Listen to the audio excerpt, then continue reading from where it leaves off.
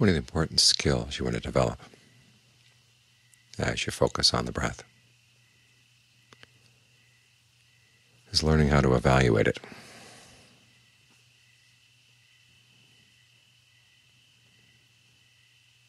Because it's in the evaluation that you start developing discernment, so that your concentration is not just a forced focus of the mind, but it involves some intelligence.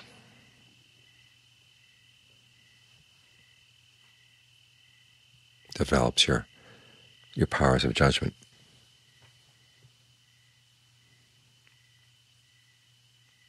Because you're going to need your powers of judgment all the way down the line, and you want to develop them in a way that's skillful. You hear so much fear of judgment in Buddhist circles, largely because people don't like to be judged.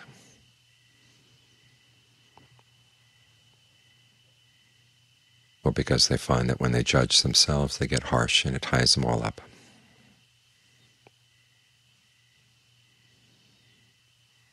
So to get away from that, they just ban judgment, which of course you can't do. Everybody has to judge one way or another in the course of the day. You judge what you're going to say, what you're not going to say. You're making judgment calls as to what should and should not be said, or thought, or done. And if you pretend you're not judging, then it just all goes underground, which is not a good place for it to be. You want it to be out in the open.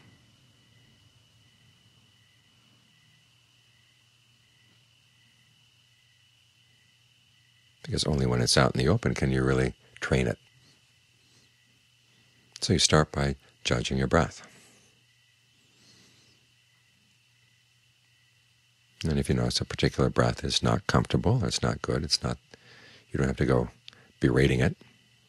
Just drop it and go on to the next breath. Say, well, let's see if we can make this one better. And John Lee's analogy is learning how to weave a basket. You work on your basket, you do your best, and then you take a good look at it. Where can you improve it? Is it too long, too short, too heavy, too light? And then you weave another one. And as you're weaving the other one, you may want to refer back to the first one to see where you made mistakes. But your attitude towards that first one is now different. You're ready to put it aside and do a better one, and then a better one, then a better one. And as he says, when you finally got one that's really good, you can throw the rest of them away. You've got your standard. Although as you find, as you work with the breath, that a way of breathing that feels good right now may not feel so good 5 minutes down the line.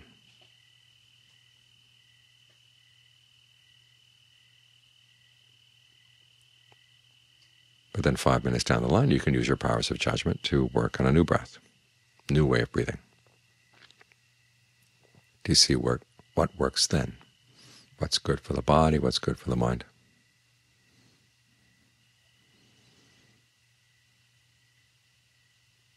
This is helpful in a lot of ways. On the one hand, you get interested in the meditation, so it's not just a boring exercise of sticking with something. It's not mind-numbing. You're actually sharpening your mind, sharpening your powers of awareness. And in providing you with more and more comfortable breathing, it makes it easier to stay here.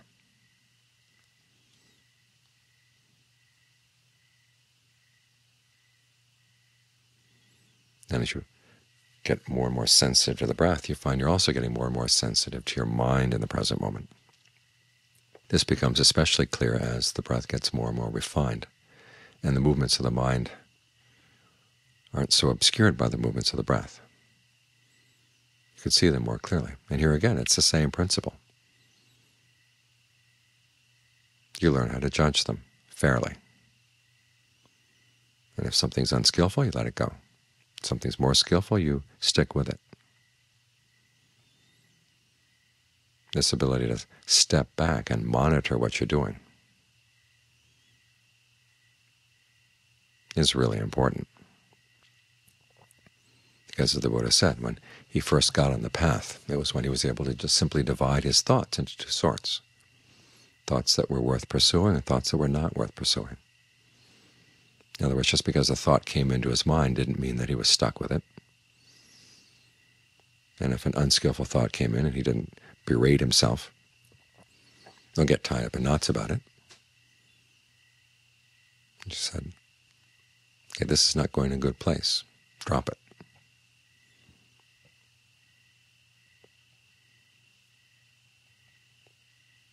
He saw his thoughts as processes, as actions. And this is one way of learning how to pull out his sense of identity with the thinking.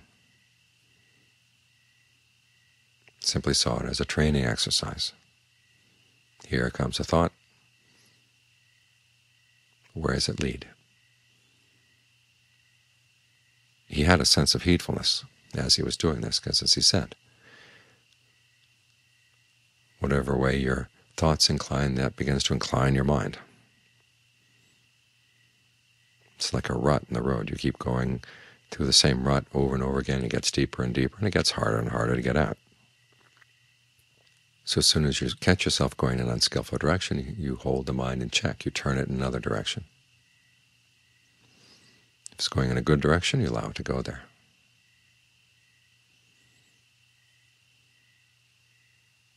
And you develop a craftsman's attitude towards your thinking. The craftsman works on a piece, say a carving or whatever, and if it's not going well, the craftsman will make changes. If it turns out that there's no way you can change it to make it good, just toss it away and work on a new one.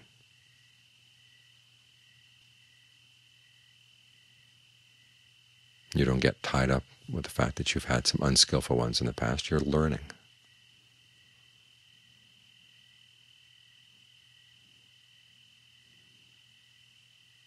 And this is how discernment gets developed in the meditation.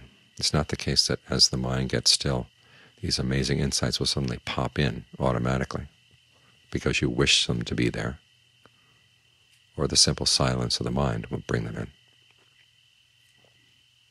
Even if things do pop up in the mind, you've got to test them. You can't believe everything comes in your mind, otherwise you go crazy. You hear about meditators who go off the deep end. It's because they believe everything that comes up in their meditation. You read about Ajahn Mun out in the forest. How did he train himself? He trained himself by stepping back from whatever came up in his mind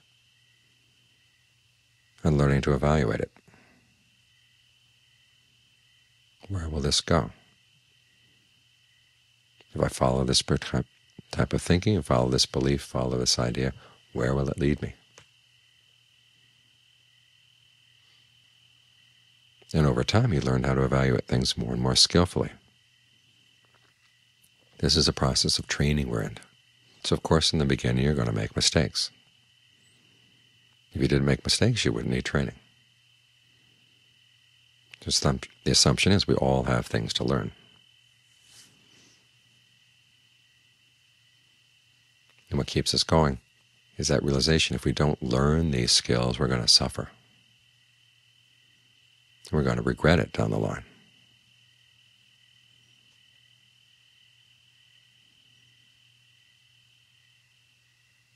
The Buddha talks about 5 kinds of horses. The horse that is responsible, even if you just say whip to it. It doesn't even have to see the whip, it doesn't have to feel the whip. All you have to say is whip, and it does what it's supposed to do. There's another one that actually has to see the whip. Another one has to feel the whip on its skin. Another has to feel the whip going into its flesh a little bit. And then the really hard case is the one that has to feel the whip going down to the bone before it's willing to do what it's told. He said in the same way, there are people who, as soon as they're born into this world, just hear about aging, illness, and death, and they realize something's got to be done. This is going to be a lot of suffering down the line if the mind hasn't been trained. Others actually have to see it, others actually have to feel it. And in the really hard cases, some people have to suffer an awful lot, have to hit rock bottom before they're willing to do something about the problem of aging, illness, and death. And it's really up to us as to which kind of horse we're going to be.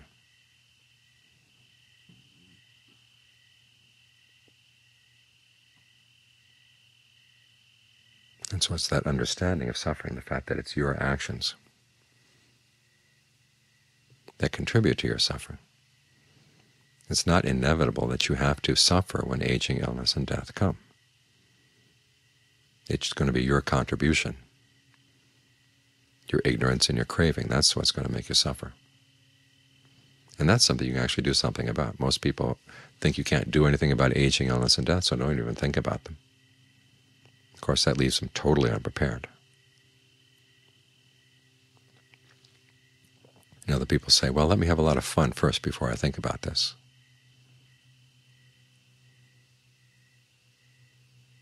Again, how much time do you have? Nobody really knows.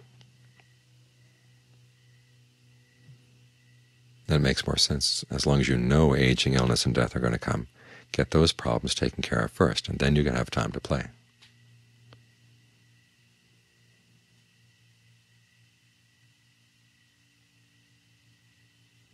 But because it's your actions that are going to be the big problem, that's why you want to develop this sense of the observer who can step back and evaluate things, evaluate events in the mind as they come. You have a sense of where they're going. Evaluate the breath. The breath gives you a lot to play with.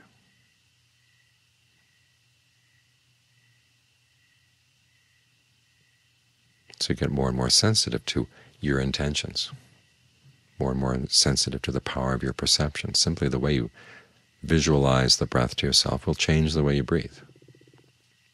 The concepts you have about how the breath happens, that will change the way you breathe.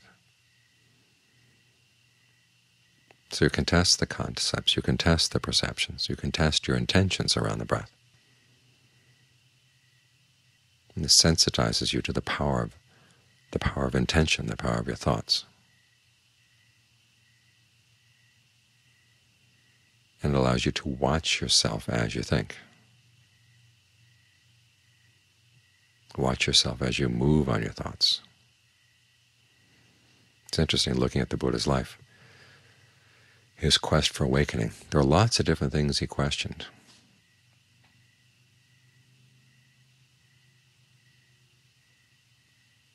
He tried the path of just going into the formless states. That turned out that was not the solution. He tried self-torture. That was not the solution.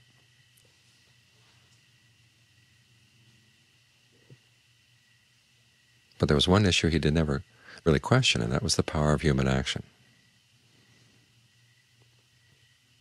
Because he said the idea of having a path, a practice, assumes that action makes a difference. And if you simply give up on the idea that action makes a difference, you're never going to get anywhere. So if there's any way out, you have to assume that human action does make a difference. He held to that assumption all the way through, and it worked out.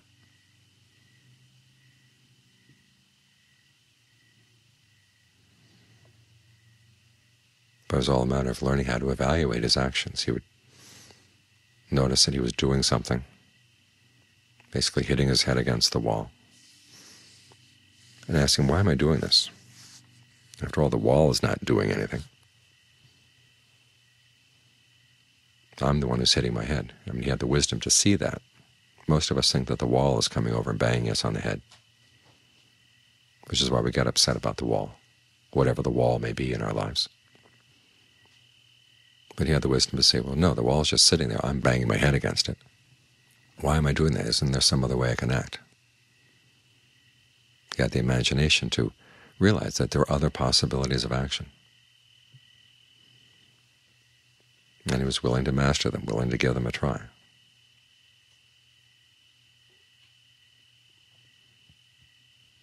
That's how he learned how to teach himself. And even though we have the news of his practice, the news of his teachings, Still, when you come right down to it, each of us has to be his or her own teacher. You have to develop this inner ability to observe, because that's your inner teacher. The ability to evaluate, the ability to judge fairly in a way that's actually helpful. And as a judge sitting on our bench, handing down sentences of guilty, life sentences of guilt and imprisonment, more like the craftsman sitting on his bench, evaluating the work that he's doing, the carving that he's working on.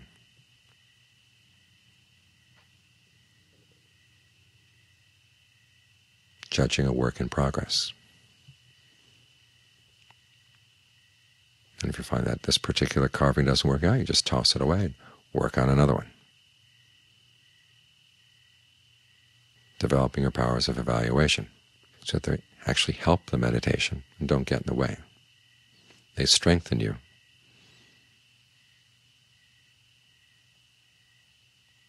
And don't defeat you.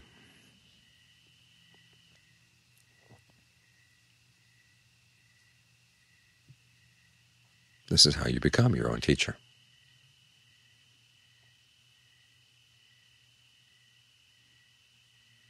And it's an absolutely essential element in the path.